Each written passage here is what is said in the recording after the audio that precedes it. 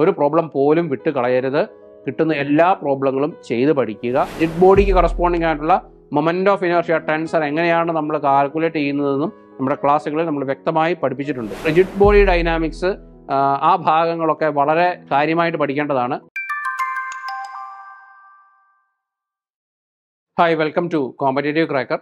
So എല്ലാവരും കഴിഞ്ഞ തവണത്തെ CSIR എക്സാമൊക്കെ എഴുതി ഇനി അടുത്ത CSIR എക്സാമിന് വേണ്ടിയുള്ള ഒരുക്കത്തിലാണ് അല്ലേ? നമ്മൾ കാര്യമായിട്ട് പഠിച്ചുകൊണ്ടിരിക്കുകയാണ്. പഠനം എങ്ങനെ പോകുന്നു?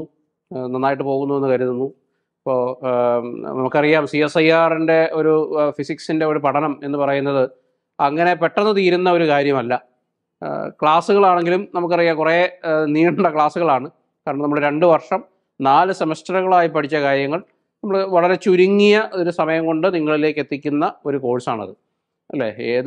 ഏത് ഇൻസ്റ്റിറ്റ്യൂട്ടിൽ പഠിച്ചാലും നമ്മൾ തന്നെ പഠിച്ചാലും ഇന്ന് 2 വർഷത്തെ വളരെ ബൃഹത്തായിട്ടുള്ള 10 പേപ്പറുകളെല്ലാം കൂടി നമ്മളൊരു 6 മാസത്തെ ഒരു ചുരുങ്ങിയ കാലയളവിനുള്ളിൽ നമ്മൾ പഠിപ്പിച്ചു തീർക്കേണ്ടതായിട്ടുമുണ്ട്. അപ്പോൾ ആ ഒരു ചുരുങ്ങിയ സമയം കൊണ്ട് നമുക്ക് അത്രയും കഠിനാധ്വാനം ചെയ്തെങ്കിൽ മാത്രമേ ഈ 10 പേപ്പറുകൾ നമുക്ക് പഠിച്ചെടുക്കാനായിട്ട് പറ്റുള്ളൂ. നമുക്കറിയാം അത്രയും വലിയൊരു സിലബസ് ആണുള്ളത്. സിലബസ് വലുതാണ്, പോരാത്തതിന് എല്ലാ ഭാഗങ്ങളും ഇമ്പോർട്ടൻ്റ് ആയിട്ടുള്ള കാര്യങ്ങളുമാണ്. ഒരു ചെറിയ പോർഷൻ പോലും നമുക്ക് വിട്ടുകളയാനില്ല എന്നുള്ളതാണ് സത്യം.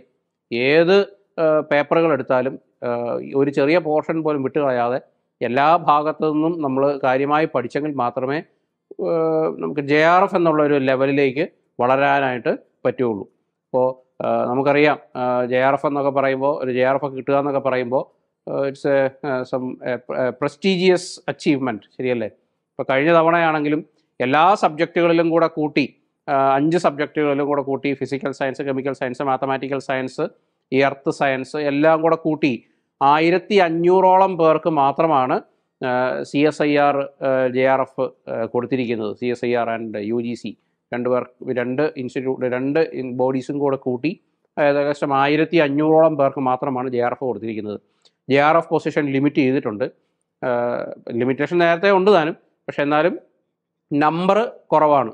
ഈ 5 പേപ്പറുകൾ കൂടെ കൂട്ടി 1500ഓളം പേരെന്ന് പറയുമ്പോൾ ഒരു പേപ്പറിന് ഏകദേശം 300 പേരോളമേ വരുന്നുള്ളൂ താനും.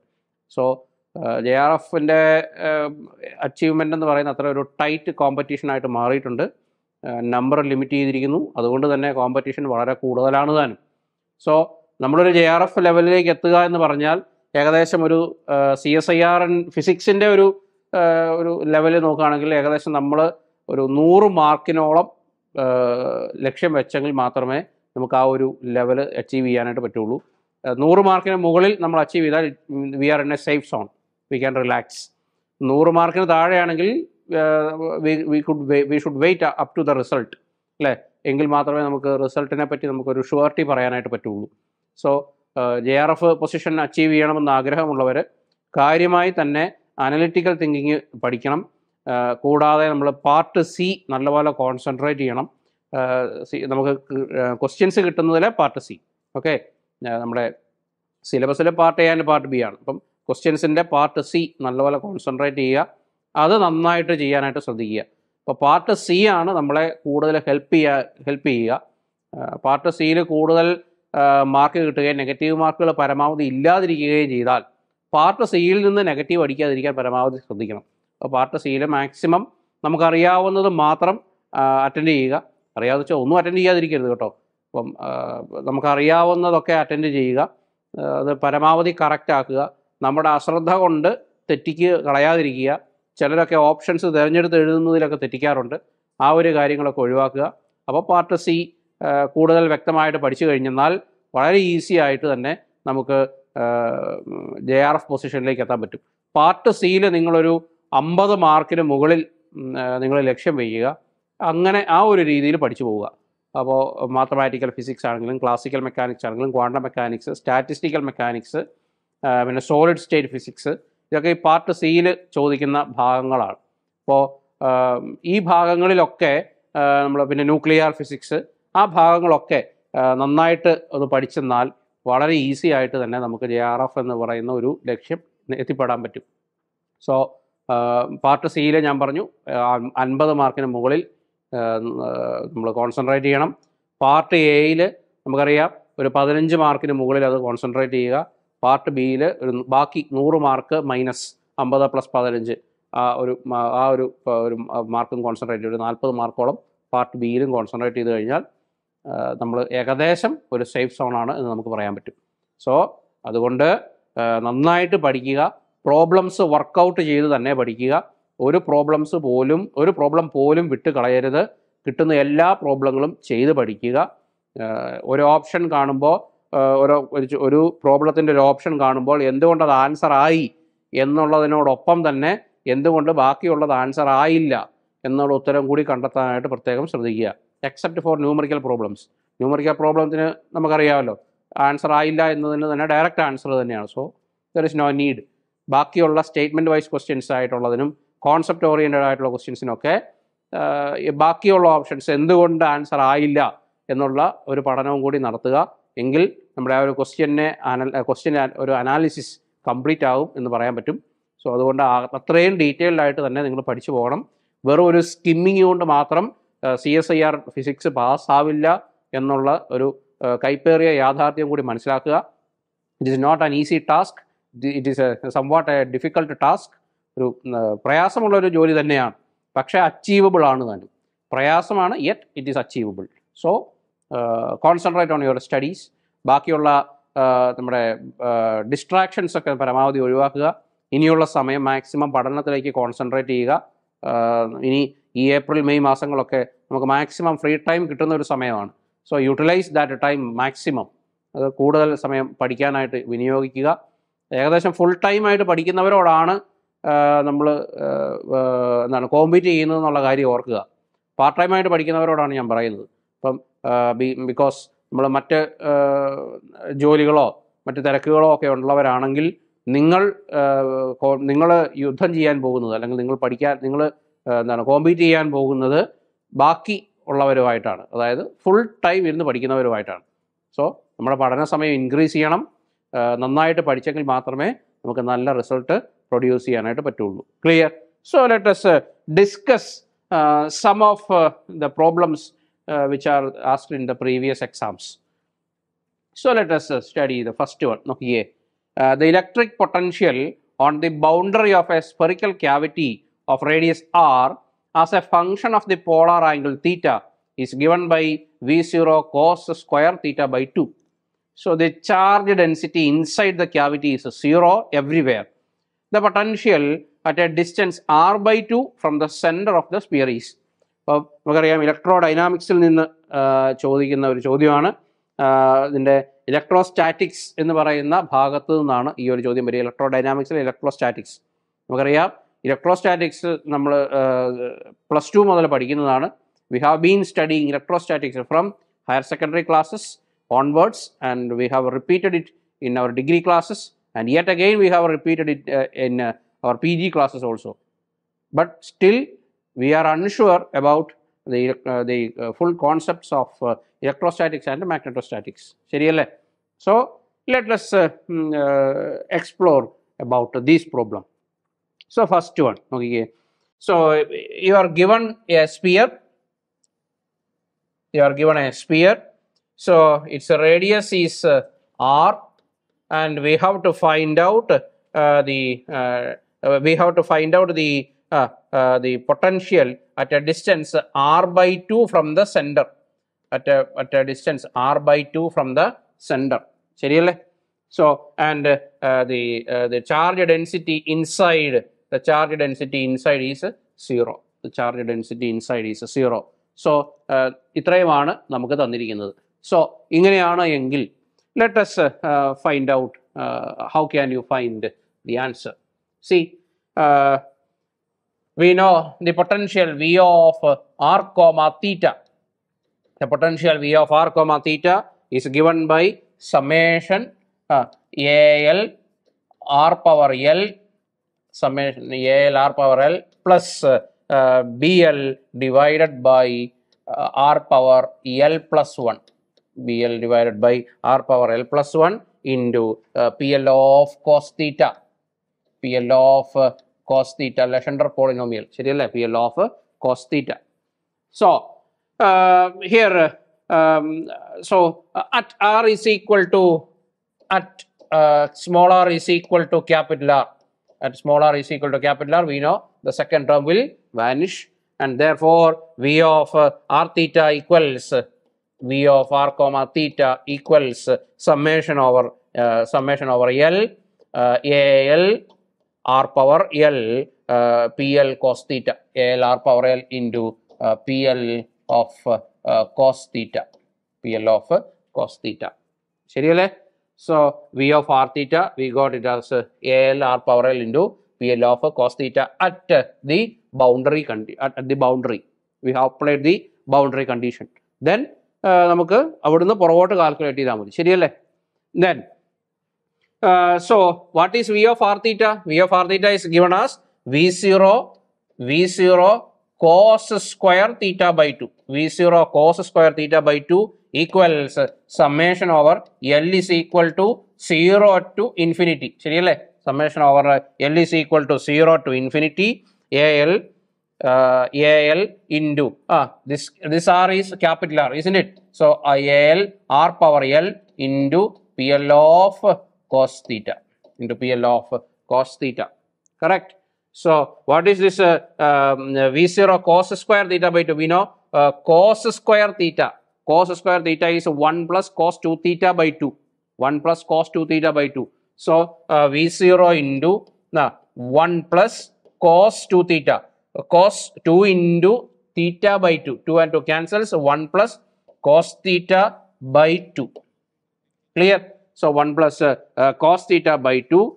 This will be equal to summation over L is equal to 0 to infinity AL r power L into PL of cos theta, into PL of cos theta.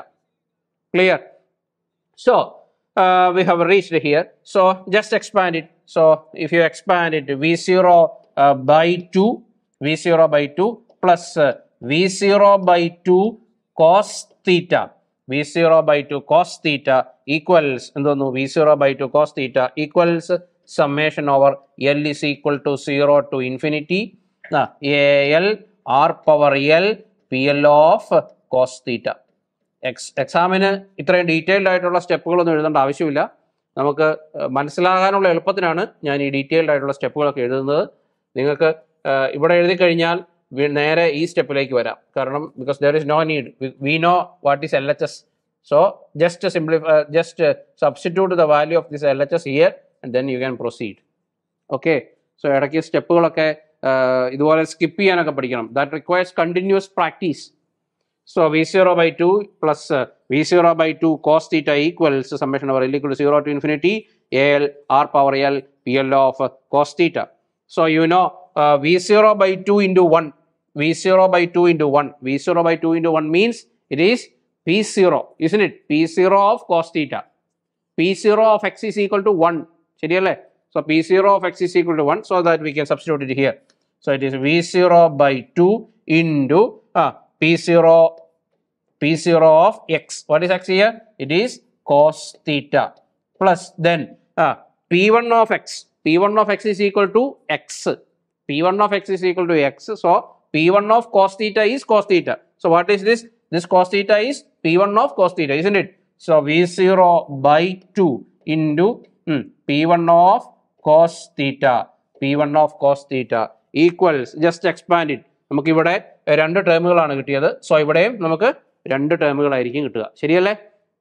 So this will be equal to first L is equal to 0. Substitute L is equal to 0. A0 r power 0 into p0 cos theta, p0 of cos theta plus A1 r power 1 p1 of cos theta into p1 of cos theta. ശരിയല്ലേ? Then ബാക്കിയുള്ള ടേമുകൾ cancel ആയി പോകും because in the LHS it is equal to 0. So when you compare LHS and RHS, what will you get? A0 equals r power 0 is 1. So A0 p0 of cos theta equals v0 by 2 p0 of cos theta. So p0 of cos theta and p0 of cos theta cancels. So therefore A0 equals v0 by 2. A0 equals V0 by 2, and compare the second term. V0 by 2 into P1 of cos theta equals A1 R power 1 P1 cos theta. So P1 cos theta and P1 cos theta cancels. So A1 R power 1, that is A1 R equals what? V0 by 2, and which will give you A1 equals V0 by 2R. A1 equals V0 by 2R. So we got the values of constants A0 and A1. So since we have got the values of A0 and A1, we can directly substitute V of R comma theta. Therefore, V of R comma theta equals what? V0 by 2.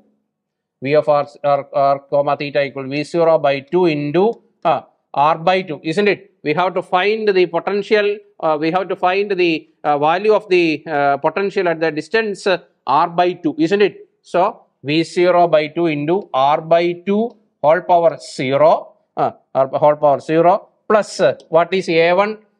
What is A1? A1 is V0 by 2R plus V0 by 2R into R by 2 whole power 1.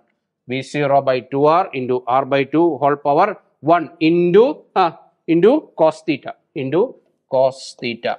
So what will you get? V of R comma theta equals V0 by 2. This is 1 plus V0 by 2R into R by 2. This R and R cancels. So V0. So therefore V0 by 2 into V0 by 2 into 2. This will be 4. So V0 by 4 into cos theta. So V0 by 4 into cos theta. So V0 by 2 plus V0 by 2 plus V0 by 4 into cos theta. Or you can take V0 by 2 common. In the options it will be like this: 1 plus cos theta by 2. V0 by 2 into 1 plus cos theta by 2. Clear? So it's very simple. So നമുക്കറിയാം V of R comma theta equals, നമ്മൾ ഈ expansion പഠിച്ചിട്ടുണ്ട്, AL R power L plus BL by R power L plus 1 into PL of cos theta. ശരിയല്ലേ? So we apply the boundary condition at R power R. This second term vanishes. So V of R theta equals AL R power L into PL of cos theta. നമ്മുടെ ക്ലാസ്സുകളിൽ നോക്കിയാൽ മതി, നമ്മൾ ഈ expression detailed ആയിട്ട് നമ്മൾ പഠിപ്പിച്ചിട്ടുണ്ട്. So എങ്ങനെ കാൽക്കുലേറ്റ് ചെയ്യണം, എങ്ങനെ ഒരു പൊട്ടൻഷ്യൽ കിട്ടിയാൽ എങ്ങനെ കാൽക്കുലേറ്റ് ചെയ്യണം, ഓരോ പൊസിഷനിലും എന്താണ് പ്രത്യേകത എന്നൊക്കെ നമ്മുടെ ക്ലാസ്സുകളിൽ കൊടുത്തിട്ടുണ്ട്. Can refer to that. So at R power R, V of R comma theta equals summation over L, AL R power L, PL of cos theta, and substitute for V of R theta. So it is V0 cos square theta by 2. Substitute for cos square theta by 2 is 1 plus cos 2 theta by 2. So it is 1 plus cos theta by 2, which is equal to, and just expand it, and നമ്മൾ expand ചെയ്യുമ്പോൾ just compare the LHS and RHS and get the constants A0 and A1. A1ഉം A0യും കണ്ടുപിടിച്ചു. എന്നിട്ട് just ഇവിടെ substitute ചെയ്യുക. So that is V of R theta equals V0 by 2 into R by 2 whole power 0 plus V0 by 2 into what is A1? A1 is V0 by A1 is V0 by 2R into R by 2 whole power 1 into cos theta. So V of R theta equals V0 by 2 plus V0 by 4 into cos theta. So just to take V0 by 2 common. So 1 plus cos theta by 2 will be the answer. Clear? So I hope it is very clear to you and you have understood this. Then let us move into the next one. So next one here, എന്താണ്? A uniform circular disc in the xy plane with its center at the origin has a moment of inertia I0 about the x-axis. If the disc is set into the rotation about the origin with an angular velocity omega equals omega 0 into j plus k, the direction of its angular momentum is along. So we cannot directly predict what is the direction of angular momentum by some right hand thumb rule. We cannot do that. We should apply the moment of inertia tensor and just find out the angular momentum. L is equal to I omega, and we have to proceed it further. then only we can do it. So this is from from the topic classical mechanics, from the subtopic moment of inertia tensor. ഈ moment of inertia tensor ഒക്കെ വളരെ important ആയിട്ടുള്ള ഭാഗമാണ്. എങ്ങനെയാണ് moment of inertia tensor എഴുതുന്നതെന്നും ഓരോ ബോഡിക്ക് corresponding ആയിട്ടുള്ള ഓരോ റിജിഡ് ബോഡിക്ക് കറസ്പോണ്ടിങ് ആയിട്ടുള്ള മൊമെന്റ് ഓഫ് ഇനർഷ്യ ടെൻസർ എങ്ങനെയാണ് നമ്മൾ കാൽക്കുലേറ്റ് ചെയ്യുന്നതെന്നും നമ്മുടെ ക്ലാസ്സുകളിൽ നമ്മൾ വ്യക്തമായി പഠിപ്പിച്ചിട്ടുണ്ട്. So kindly refer to that. Then because in this video, since the time is limited, I cannot teach you how can you write the moment of inertia tensor in detail. So kindly refer to our classes. So അപ്പോൾ ഇവിടെ നമുക്ക് moment of inertia tensor ആണ് നമുക്ക് use ചെയ്യേണ്ടതായിട്ടുള്ളത്. Okay, so let us do it. So നോക്കിയേ, yes, നമ്മൾ അടുത്ത CSIR net ഫിസിക്സിന് വേണ്ടിയുള്ള ക്ലാസ്സുകൾ നമ്മൾ ആരംഭിച്ചു കഴിഞ്ഞു. അപ്പോൾ if you are interested, you can contact in this number. You will get more details about this. So really നിങ്ങൾ CSIR ഫിസിക്സ് JRFോടുകൂടി പാസ്സാവണം എന്ന് ആഗ്രഹിക്കുന്നവരാണെങ്കിൽ നിങ്ങൾക്ക് തീർച്ചയായും ഞങ്ങളുടെ ക്ലാസ്സുകളിൽ ജോയിൻ ചെയ്യാം. നിങ്ങൾക്ക് ഒത്തിരി ഉപകാരപ്പെടുന്ന ക്ലാസ്സുകളാണ്. എക്സ്പേർട്ടായിട്ടുള്ള ഫാക്കൽറ്റീസ് കൈകാര്യം ചെയ്യുന്ന ക്ലാസ്സുകൾ തന്നെയാണ് നിങ്ങൾക്ക് ലഭിക്കുക. ആപ്പിലൂടെ ആയിരിക്കും പഠനം, ആപ്പിലൂടെ ആയിരിക്കും നിങ്ങളുടെ എക്സാമുകളെല്ലാം. സോ ആപ്പിലൂടെ എഴുതുന്ന ഈ എക്സാമിന് തന്നെ നിങ്ങൾക്ക് ഒത്തിരി നിങ്ങളെ ഹെൽപ്പ് ചെയ്യും. കാരണം നമുക്കറിയാം, ഇപ്പം CSIRൻ്റെ എക്സാം എന്ന് പറയുന്നത് it is A CBT, computer based ടെസ്റ്റാണ്. സോ നമ്മുടെ സാധാരണ ഒരു കോച്ചിങ് സെൻറ്ററിലൊക്കെ പോയാൽ അവിടെ നമുക്ക് എല്ലാവർക്കും കമ്പ്യൂട്ടർ ഫെസിലിറ്റീസ് കിട്ടണമെന്ന് നിർബന്ധമൊന്നുമില്ല. സോ അതുകൊണ്ട് തന്നെ നമ്മൾ ആപ്പിൽ എക്സാം എഴുതുമ്പോൾ നമ്മൾ പേപ്പർ ആൻഡ് പെൻ ഉപയോഗിച്ച് പഠിച്ചിട്ട് പോയിട്ട് പിന്നെ ഒരു മീഡിയം ഷിഫ്റ്റാണ് പിന്നെ നടക്കുന്നത്. ശരിയല്ലേ? നമ്മുടെ പേപ്പർ ആൻഡ് പെന്നിൽ നിന്ന് ഡയറക്റ്റ്ലി ഒരു സ്ക്രീൻ ആണ് നമ്മുടെ മുന്നിൽ കിട്ടുക. അപ്പോൾ ആ ഒരു ഷിഫ്റ്റ് വളരെ ഡിസ്കംഫർട്ടബിളാണ്. കാരണം നമുക്ക് ആ സമയത്ത് ഈ എക്സാം പ്രോപ്പറായിട്ട് അറ്റൻഡ് ചെയ്യാൻ പറ്റണമെന്ന് യാതൊരു നിർബന്ധവുമില്ല. സോ അതുകൊണ്ട് തന്നെ നിങ്ങൾ കമ്പ്യൂട്ടർ ബേസ്ഡ് ടെസ്റ്റ് ഇപ്പോഴേ പ്രാക്ടീസ് ചെയ്യുകയാണെങ്കിൽ നിങ്ങൾക്ക് ഒത്തിരി ഗുണമുണ്ടാകും. ആ സമയത്തെ ടെൻഷൻസ് ഒഴിവാക്കാൻ പറ്റും. സിസ്റ്റം നമുക്കപ്പോൾ നമ്മുടെ ടെൻഷനെ ഹാൻഡിൽ ചെയ്യണം, നമ്മുടെ സബ്ജക്റ്റിനെ ഹാൻഡിൽ ചെയ്യണം, പ്ലസ് നമ്മുടെ മുമ്പിലിരിക്കുന്ന ആ സിസ്റ്റത്തിനെ ഹാൻഡിൽ ചെയ്യണം. ആ സിസ്റ്റത്തിന് എന്തെങ്കിലും എറർ പറ്റുമോ, ആ സിസ്റ്റം ക്രാഷ് ആവുമോ, അല്ലെങ്കിൽ നമുക്ക് നമ്മുടെ ടൈമിന് എന്തെങ്കിലും പ്രശ്നം ഉണ്ടാവുമോ, അങ്ങനെ പല പല കാര്യങ്ങൾ നമ്മുടെ മനസ്സിലൂടെ ഇങ്ങനെ പോയിക്കൊണ്ടിരിക്കും. അപ്പോൾ ഒരു ഓൺലൈൻ കോച്ചിങ് ആണ് നിങ്ങൾ, ഒരു ആപ്പിലൂടെ ഒരു കോച്ചിങ് ആണ് നിങ്ങൾ നടത്തുന്നതെങ്കിൽ തീർച്ചയായും നിങ്ങൾക്ക് സിസ്റ്റത്തിനെ സംബന്ധിച്ചുള്ള എറർ അല്ലെങ്കിൽ ആ ഒരു ടെൻഷൻ ആദ്യമേ തന്നെ ഒഴിവാക്കാൻ പറ്റും. കാരണം you are practised to that. അപ്പോൾ ആ ഒരു പ്രശ്നം നിങ്ങൾക്ക് ഒഴിവാക്കാനായിട്ട് പറ്റും. സോ അത് മാത്രമല്ല, നിങ്ങൾക്ക് ഒത്തിരിയധികം ഗുണങ്ങൾ ഈ ഓൺലൈൻ പ്ലാറ്റ്ഫോം നിങ്ങൾക്ക് തരുന്നുണ്ട്.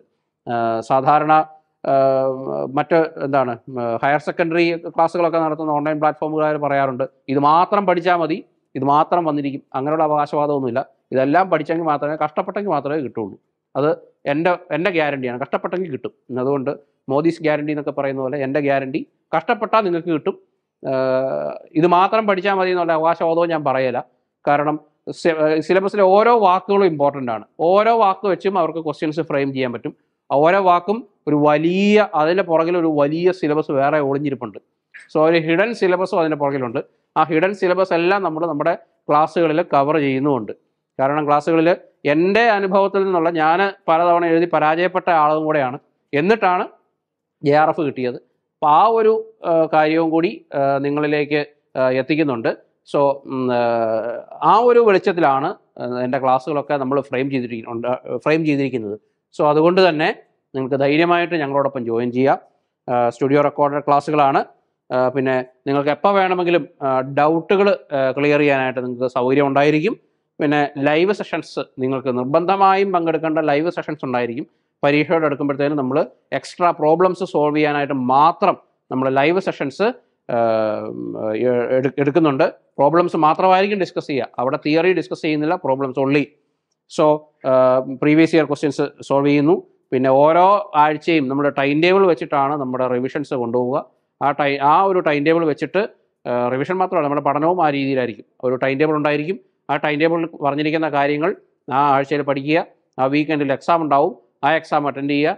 ആ രീതിയിലായിരിക്കും നമ്മുടെ പഠനം മുന്നോട്ട് കൊണ്ടുപോകുന്നത്. സോ അതുകൊണ്ട് തന്നെ നിങ്ങൾക്ക് ധൈര്യമായിട്ട് ഞങ്ങളോടൊപ്പം ജോയിൻ ചെയ്യാം. ഓക്കെ, സോ ഈ വാർത്ത എല്ലാവരിലേക്കും എത്തിക്കുക. അതോടൊപ്പം വേറൊരു പ്രധാനപ്പെട്ട വാർത്ത കൂടി നിങ്ങളിലേക്ക് എത്തിക്കുകയാണ്. മാർച്ച് 25-ാം തീയതി വൈകുന്നേരം 8 മണിക്ക് CSIR നെറ്റ് ഫിസിക്സുമായി ബന്ധപ്പെട്ട സർവ്വകാര്യങ്ങളും നിങ്ങളോടുമായിട്ട് ഡിസ്കസ് ചെയ്യാൻ ഞാൻ ഒരു വെബിനാറുമായിട്ട് വരുന്നുണ്ട്. അപ്പോൾ ഓർക്കുക, മാർച്ച് 25-ാം തീയതി വൈകുന്നേരം 8 മണിക്ക് ആ വെബിനാറിനെ രജിസ്റ്റർ ചെയ്യാനുള്ള ലിങ്ക് ഈ വീഡിയോയുടെ താഴെ ഡിസ്ക്രിപ്ഷൻ ബോക്സിൽ പിൻ ചെയ്തിട്ടുണ്ടാവും.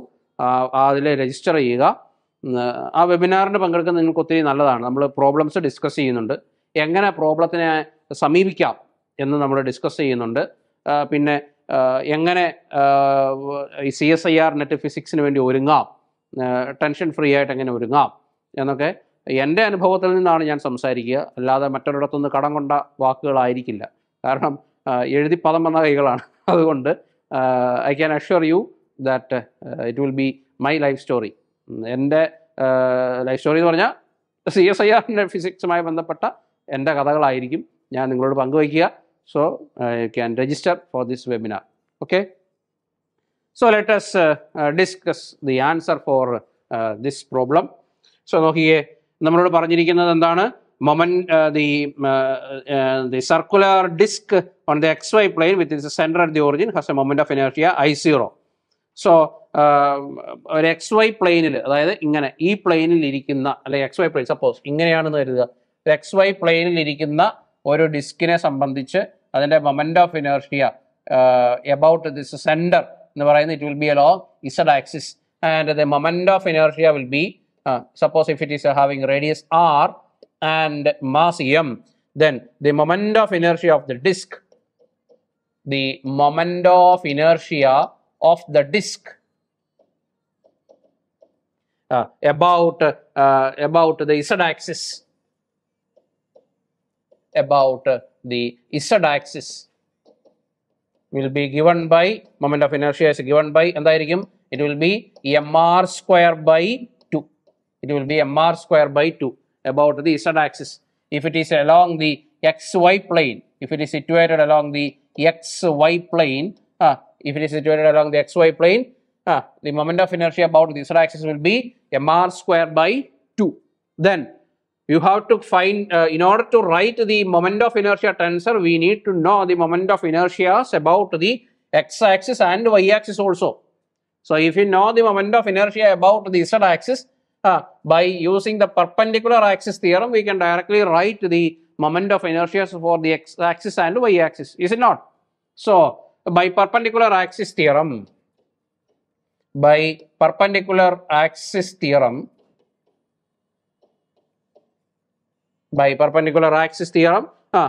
moment of inertia about x and y axis, moment of inertia about x and y axis is what will be that? Moment of inertia will be it will be 2i is equal to mr square by 2. Therefore I is equal to mr square by 4. ശരിയല്ലേ? mr square by 4, perpendicular axis theorem. Okay, so moment of inertia about x and y axis is equal to mr square by 4. So this is equal to mr square by 4. So പിന്നെ ഒരു കാര്യം ഓർക്കേണ്ടത് എന്താണ്? In the question it is given the moment of inertia about the x axis is I0. Moment of inertia about the x axis is I0 എന്നാണ് പറഞ്ഞിരിക്കുന്നത്. So this will be I0, moment of inertia about x axis. The question ശരിയല്ലേ? A uniform circular disk on the xy plane with its center at the origin has moment of inertia I0 about the x axis. So it is I0. So x and y axis ഉള്ളത് I0 തന്നെയാണ്. So Z axis ഉള്ളത് എന്തായിരിക്കും? It will be 2I0, isn't it? So 2I0. വേറെ ഏതെങ്കിലും ഡയറക്ഷനിൽ ഇതിന് moment of inertia ഉണ്ടോ? ഇല്ല, because it is a symmetric. So since it is a symmetric rigid body, വേറെ ആക്സിസിലൊന്നും വേറെ ഡയമെൻഷൻസിലൊന്നും moment of inertia illa. So the moment of inertia tensor can be written as, so the moment of inertia tensor is a tensor of rank 2. So moment of inertia tensor can be written as എന്താണ് moment of inertia tensor can be written as എന്തായിരിക്കും so this will be I0, isn't it? I0 0 0 then 0 I0 0 and 0 0 2 I0 because the moment of inertia about the z axis is 2 I0. So it is a 2 I0. So then also the angular velocity എങ്ങനെ തന്നേക്കുന്നത്? The angular velocity is given as omega equals omega naught into j plus k, omega naught into j cap plus k cap. So it can be, since it is given in the tensor form, we can write it as a column matrix. So omega 0 into എന്തായിരിക്കും? j cap plus k cap. So x cap component 0, j cap 1, k cap 1. Clear? So it is omega 0 into 0 1 1. Okay, so we got the moment of inertia tensor and omega. So so we can so here we can write what is L. So so you can find the angular, we can find the angular momentum. L is equal to what? L is equal to I omega. L is equal to I omega. Clear? Since L is equal to I omega, we can write it as what? This is I0 0 0 0 I0 0 0 0 2 I0 into what? Omega 0 into omega 0 into 0 1 1. Omega 0 into 0 1 1. ഞാൻ detailed ആയിട്ട് പറയുന്നത് മനസ്സിലാകാത്ത അല്ലെങ്കിൽ അറിയത്തില്ലാത്ത ആരെങ്കിലും ഉണ്ടെങ്കിൽ അവരെ help ചെയ്യാൻ വേണ്ടിയാണ്. So see here I0 is common and here omega 0 is common. So you can take I0 into omega 0 into 1 0 0 0 1 0 0 0 2. Then directly matrix multiplication only 1 0 0 0 1 0 0 0 2 into 0 0 sorry 0 1 1. Isn't it? 0 1 1. So matrix multiplication വളരെ എളുപ്പമാണ്. So 0 into 0 plus 0 into 1 0. So it is I0 omega 0. So I0 omega 0 into first term എന്ത് വന്നു? So this is a 3 by 3 matrix and this is a this is a 3 by 1 matrix. So you will get a 3 by 1 matrix again, isn't it?